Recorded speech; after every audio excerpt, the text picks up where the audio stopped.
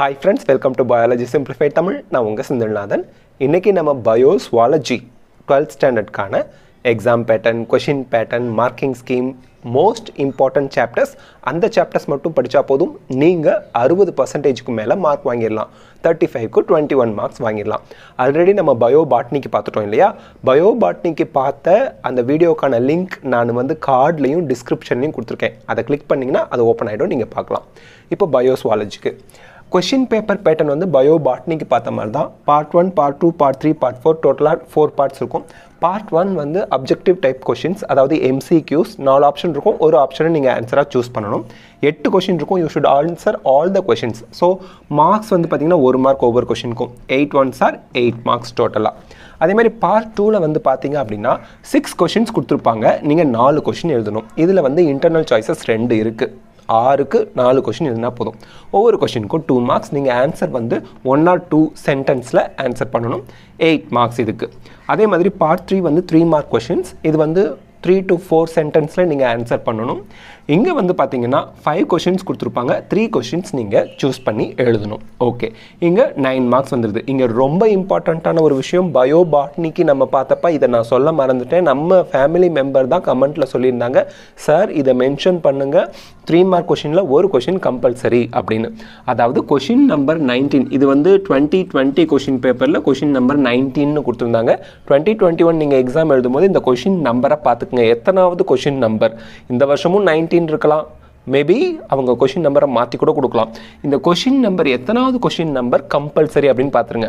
இப்போ 2020ல பாத்தீங்கன்னா question number 19 is compulsory அப்படினு both பயோபாட்னி and பயோசுவாலஜி கொடுத்திருந்தாங்க. இந்த 19th क्वेश्चन தவிர வேற 3 क्वेश्चन எழுதி இருந்தீங்கன்னா ஒரு क्वेश्चन அடிச்சு விட்டுருவாங்க. அதனால எல்லா ஸ்டூடண்ட்டுமே क्वेश्चन நம்பர் 19 2020ல எழுதி இருக்கணும். அப்பதான் உங்களுக்கு 3 மார்க் क्वेश्चंसக்கு டோட்டலா 9 மார்க்ஸ் வாங்குறதுக்கான வாய்ப்புகள் கிடைக்கும்.